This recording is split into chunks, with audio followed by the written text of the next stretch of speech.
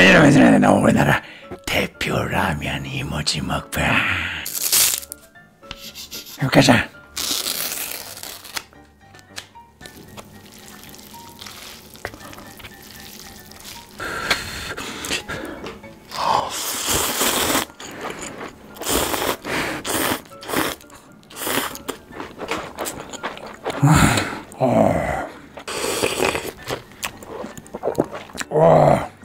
진짜 원조 컵라면.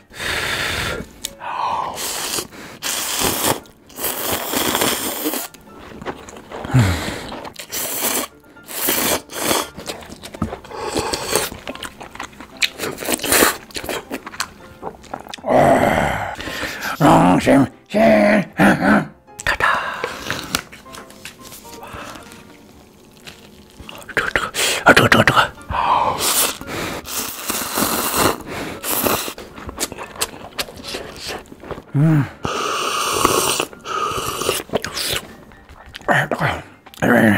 매울신. 근데 하나도 안 매워.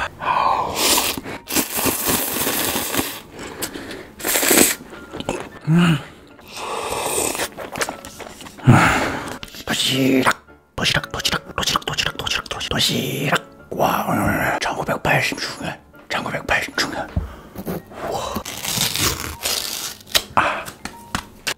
이건 러시아에서 유명하네. 러시아에서.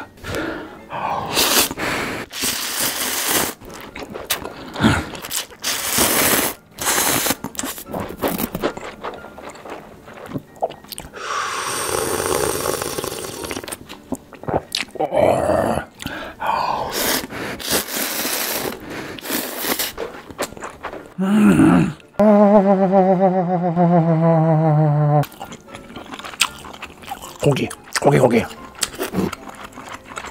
신라면의 라이벌. 진라면 매운맛. 순한 맛은 시장.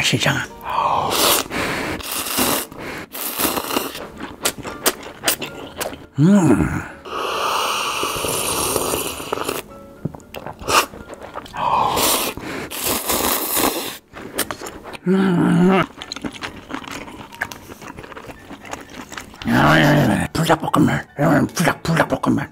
와우.